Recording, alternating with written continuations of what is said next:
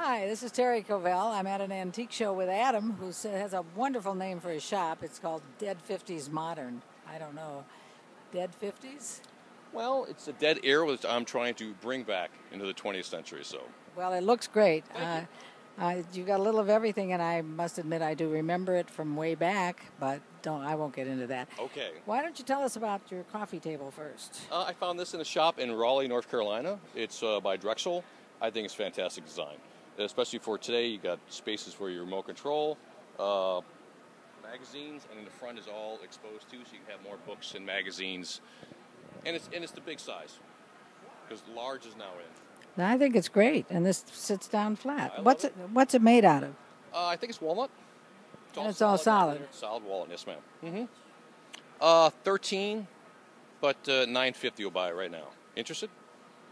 I haven't got any room in my house, but that's another story. Let's try the dining room. I guess it's the breakfast room. Yeah, it's just Danish. Let me get around you because otherwise nobody's going to hear you. Go ahead. It's just Danish, made in Denmark, set in chairs, super clean. Again, I got a price right at $1,000, and 2 leaves, and it's perfect condition, and it's expandable, yes, and the sides actually drop down too, so it can be a 2-seater, 4-seater, or it can hold up to 8 chairs. That's really very sensible. It's very versatile, yes.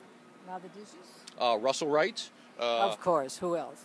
Circa 1950. Actually, I bought out of a house. It was a wedding gift they never used. So it's mint condition, service of 8. And they're plastic. Melmac. Melmac. Oh, excuse me. The better plastic. Yeah, it's called. And I got that priced at $250. I've never seen a complete set. I think that price is fair. I wouldn't. The chemicals would really take off the finish. That's a big no-no. Oh, that's a thought. Yeah, and I wonder if it might not fade it, too. I've seen too many pieces that have just been destroyed through the dishwasher. So that's a big no-no. Okay, turn around a minute because I want to know. I want to know about the lamp. Which one? It's just, again, I found it in the shop. I think big lamps are going to be hot in the next couple of years. They're just really, for a focal point in any room, it's definitely an eye catcher. Then again, unknown manufacturer. I think it's great quality, and I have it priced at $250. But $175 will take it today. Okay, I hope all of you are listening that you can negotiate, and you don't even have to do that here. Now, how much is it worth without the shade? Well, you know what? The problem is you cannot find large shades anymore. They just don't make this size. So, if I probably wouldn't buy it if it didn't have a shade. And if you do have one without a shade, keep the frame. Maybe you can get a shade. Absolutely.